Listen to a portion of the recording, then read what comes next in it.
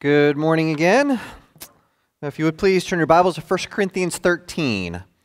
1 Corinthians 13 is our text this morning. So most of you remember the Dittman family, right? They recently moved.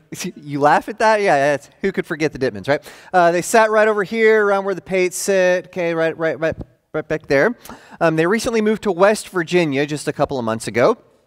And Robbie sent an email to us asking us to write a letter to the new church that they're going to be placing membership at to let the elders there know kind of who they are and what they're about and that kind of thing. And so I wrote a very nice email letter thing to their new eldership saying, oh, we're going to miss them so much. They were great people. They were hardworking, wonderful people, the kind of family you build a church around. Okay, and that's the letter that I officially printed out, had all our elders sign, and we sent it off to their new elders. And then I wrote a second letter, because that's how I am, saying a lot of other things about Robbie and Miriam, and had all of our elders sign that letter. And then I sent that letter to Robbie, pretending like that was the letter that we actually sent to the church. Okay? He is going to miss me so much, all right? I won't show you the whole thing, but here's a paragraph from what I wrote for the one that I sent just to Robbie. Okay, and that is, Robbie sometimes can be disruptive in worship services and classes with verbal shouts from the seat or pew. He believes these unprompted verbal insertions are humorous, but he shows a lack of wisdom or discernment. You may have noticed that Robbie tends to lack a desire to attend services and gatherings in clothing appropriate for the setting. Numerous conversations and encouragements did not make a positive impact on his wardrobe choices. Perhaps you can be more successful in helping him through this sensitive and personal embarrassment. Okay. Here's how I ended it. Okay. Should you have any further questions for us, or should you need to speak with us when you may be challenged by this couple, please do not hesitate to contact us. We are including all of our personal cell phone numbers and email addresses so that we can be available to you day or night as you enter into this new challenging season of your congregation's life. We're praying for you, okay? Just so you know about your three elders, by the way, whenever I told them I'm going to write a second letter, Alan rolled his eyes, okay?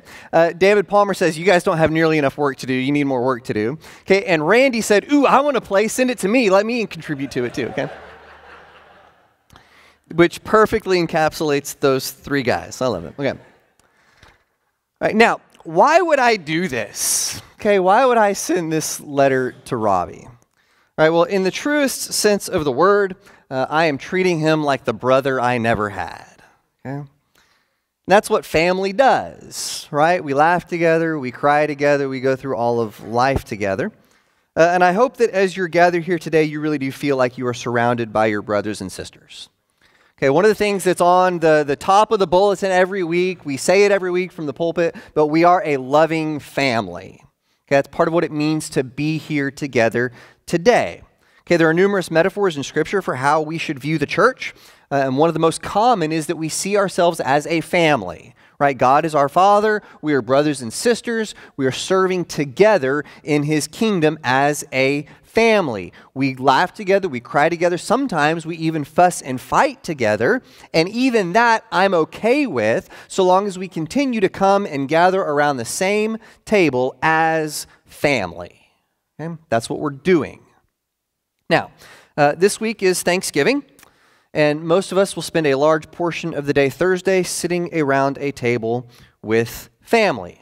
Now, some of us are really looking forward to that. And some of us have certain family members that can make holidays a challenge. Okay? If you have sisters, you know what I'm talking about, right? Okay, and so I thought this week about doing a traditional Thanksgiving sermon. I'm entering year 5 of my time with you guys, and so I've done 5 Thanksgiving sermons already. And what I've done every year so far is the traditional, we should be so thankful to God for all of our many blessings. But I thought I would do something a little bit differently this year. I thought we could continue in our study of 1 Corinthians 13, and we will use this text to talk about how to survive spending time with our families. Okay? Right, and the answer to that is that we need to be the most loving person that we can possibly be at that table. Okay, because if you go back and you look at what's going on in the church in Corinth when Paul writes this letter, a lot of it stems from the fact that they could not sit around the table as brothers and sisters and get along with each other. Okay, and so Paul was writing them, reminding them of things, of the centrality of sitting around a table as brothers and sisters, and what does it look like to be able to do that in a way that is loving towards each other and honoring towards God Almighty. Okay, I don't think there's anything more appropriate for us to talk about the week of Thanksgiving than this. Okay, and so we've gotten in our study now to chapter 13, where Paul says, if you really want to be the people that God has called you to be, if you want to do this Christian thing and do it right, then it starts by having this attitude of pure agape love. Okay, so for us, do we want to thrive during this holiday season? Then we need to take an extra dose of agape love. All right, so notice our text this morning. This is the second part of chapter 13. He says, love is patient, love is kind. It does not envy, it does not boast, it is not proud.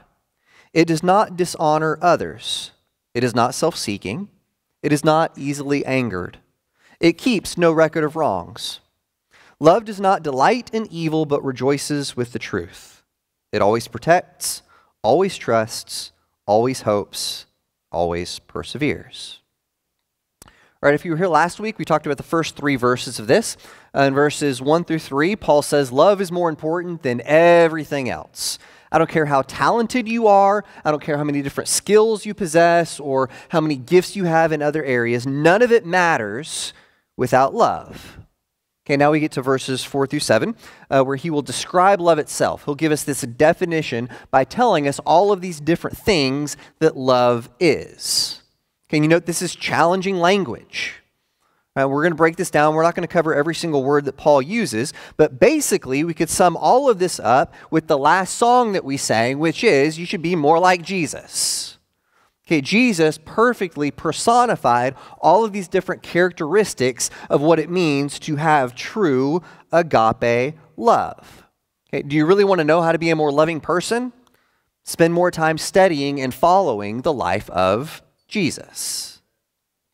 All right, so as we study some specific words in our text, I want us to ask ourselves three questions. Okay, and the first one is, how do we see this kind of agape love in Jesus? Right, when we read this characteristic, where do we see in the Gospels how Jesus does this?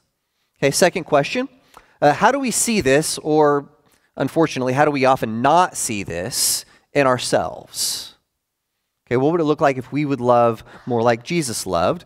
Okay, and so that's question number 3. What would it look like if we could grow in this? If we could become more like Jesus in this aspect of love, how would that change our interactions with each other? How would that change our lives? How would that make things better for us and everybody around us? Fair enough? Okay, so the first word on our list, which my wife is practicing right now, is patience. Okay? Agape love is patient. Okay, this Greek word that Paul uses here literally means long suffering. Okay, we tend to think of patience as the quality that you need when you're going to the grocery store and you get in line and then the lady in front of you pulls out her checkbook, right? And you think, I didn't know they even did that at grocery stores anymore, right? And you need patience. Okay, and that's true as far as it goes, but the word that Paul uses here means much more than that. This is not just about waiting. Okay, the question here is, how much personal pain are we willing to take on for the sake of other people? You ever done the thing before where you're holding a baby and you're trying to get the baby to fall asleep? Some of you as older parents remember back when you had a little baby, or maybe you have a grandbaby, okay, and you rock that baby, you finally get that baby to sleep, and about the same time that baby falls to sleep, your arm falls asleep. And now you've got a choice to make, right? Am I going to wake up the baby, or am I going to just put up with the pain in my arm and let the baby sleep, right?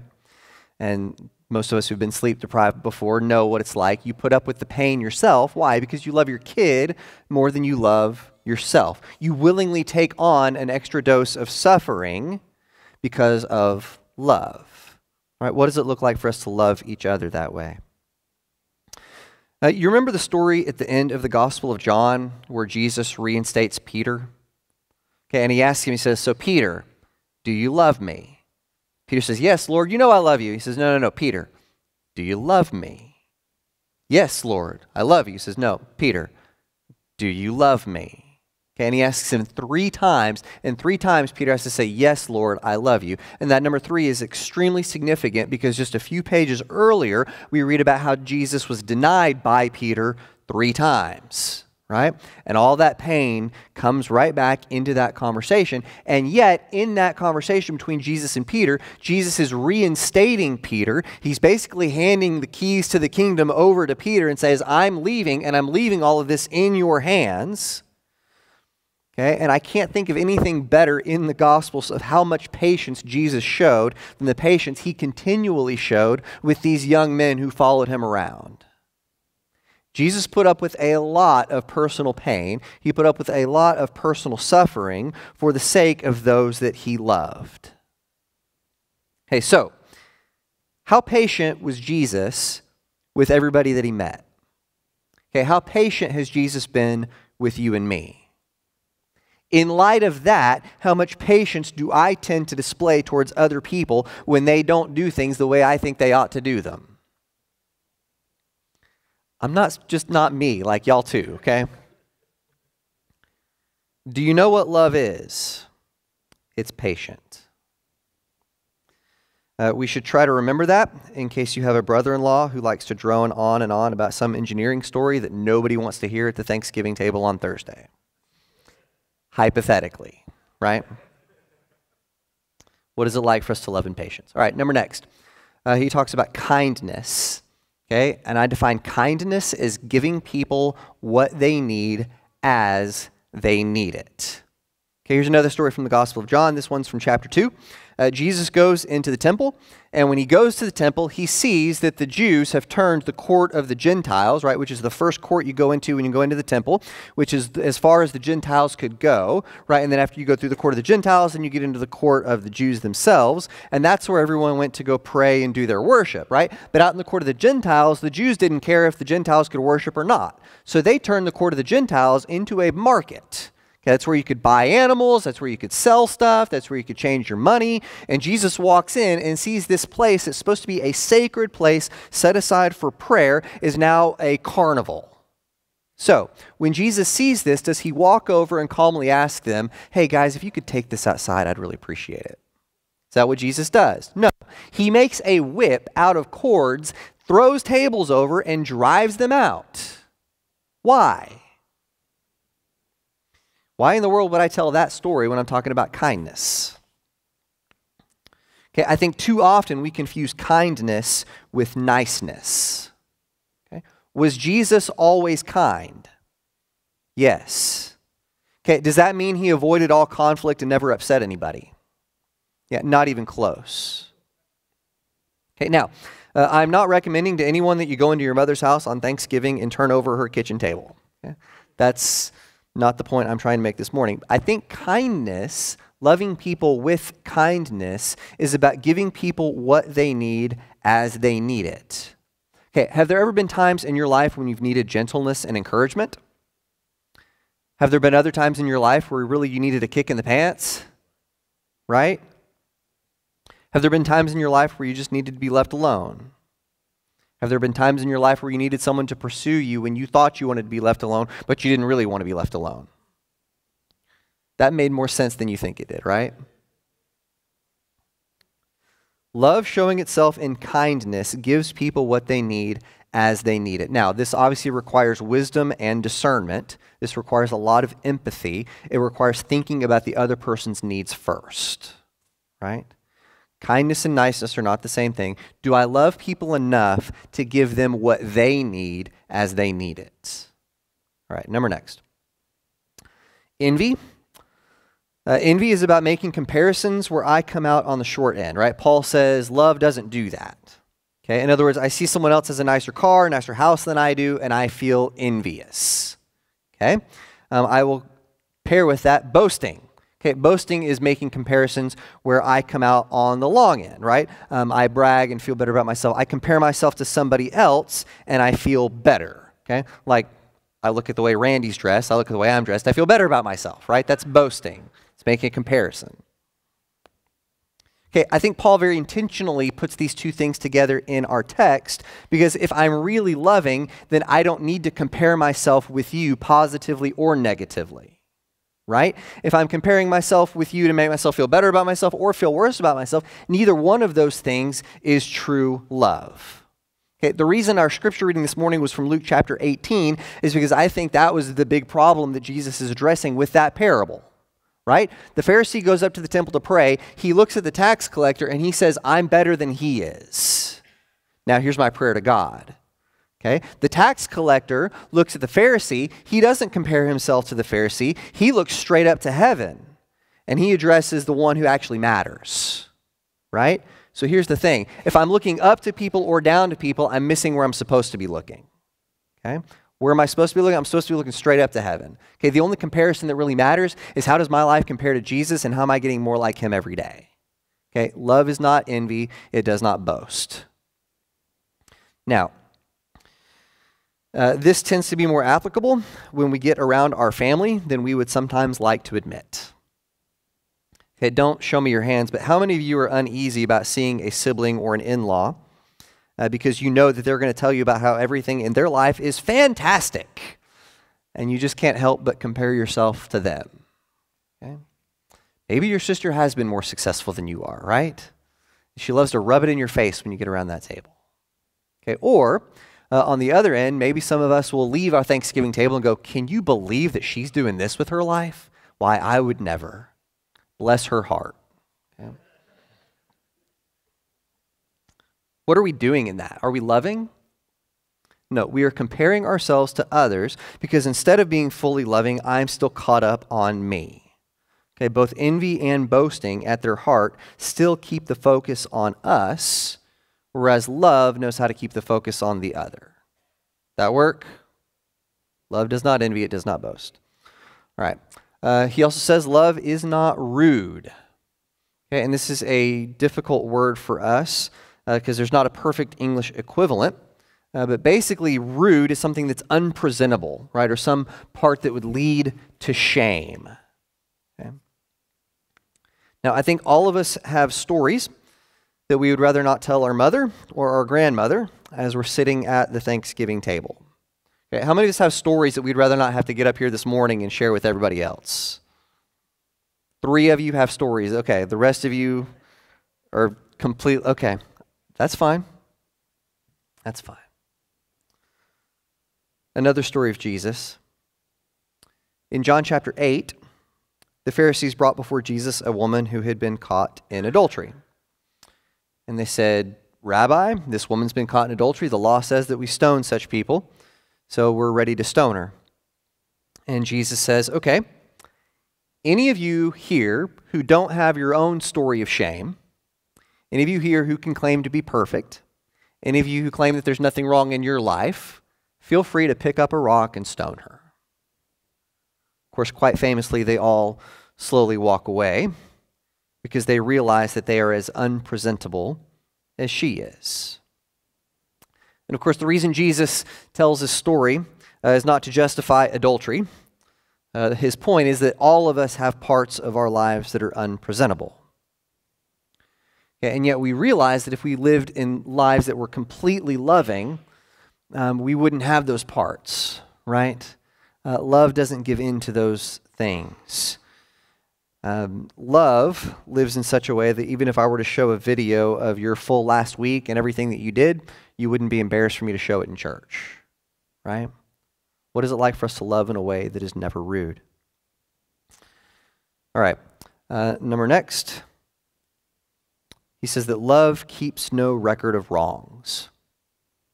Now, this is an accounting term. Literally, the person who keeps the records is the accountant who keeps the debits and the credits in the ledger.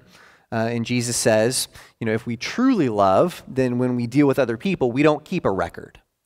Okay? And this is hard for us because I like to keep records, right? I need to know what you've done wrong to me so that I know how to treat you better in the future.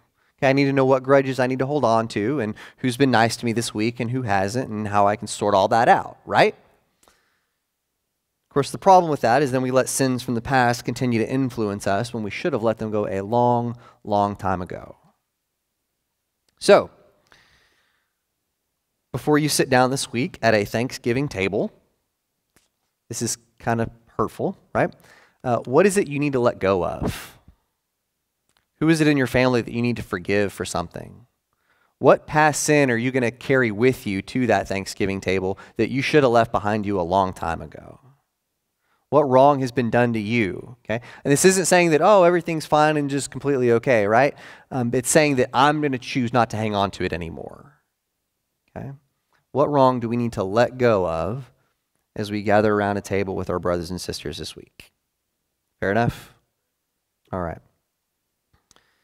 And finally, verse 7, the very end of this section, Paul says, love always protects, always trusts, always hopes, and always perseveres. Now, I contend that it is easy to love for a short period of time. Okay? Take any man on his first date. How much effort does he put into that date? Yeah. He'll shower, he'll put on cologne, he'll open the door for her, he'll take her anywhere she wants to go. Oh, you want to order 2 entrees? Please do. Oh, dessert? Yeah, absolutely. Anywhere you want to go, anything you want to do, right? He will do everything he can for that woman on the first date. Okay? After they get married, go forward about a year and a half or so, is he still opening the door for her? This is not about us, right? Okay. Is he still going to take her wherever she wants to go? Is he still going to let her order whatever she wants? Right? Okay. Now, is the true measure of love the way he treats her on the first date or the way he treats her years in the marriage? Right? Okay, because love is something that we can fake for a while. Right? Love is something that we can act like towards new people that we meet, and we can do it for a little bit of time. The mark of true love, though, is that it's an always kind of love. It's the kind of love that we'll keep practicing years down the road in our relationships with each other. Okay? Again, it's easy for us to look really pretty when we're here for an hour a week on Sunday, but are we truly loving each other throughout the week? Are we really loving each other when it gets hard? What does it look like for us to do that always kind of love? And again, if we want to see a good example of this, all we have to do is look to the life of Jesus Christ. Does Jesus love you when you're doing good? Absolutely. Does he love us even on our worst days? Absolutely. So how should we treat each other? Same kind of way. All right, I hope that as we go through this week, as we go through this whole season, really as we go through our entire lives, that we will continue to practice these things of love, that we will continue to think, what are the ways in which I need to grow more like Christ's love and how I treat other people around me? At this time in our service, though, we're going to sing a few verses of an invitation song. During the singing of this song, I will be down front. One of our shepherds will be down front. During this song, this is a time where we as the church want to be here for you, for whatever it is you're going on with in your life. Before we sing that, though, I'd like to close this with a word of blessing. May the Lord bless you and keep you. May the Lord make his face to shine upon you. May the Lord be gracious to you and give you peace. Let's stand and sing.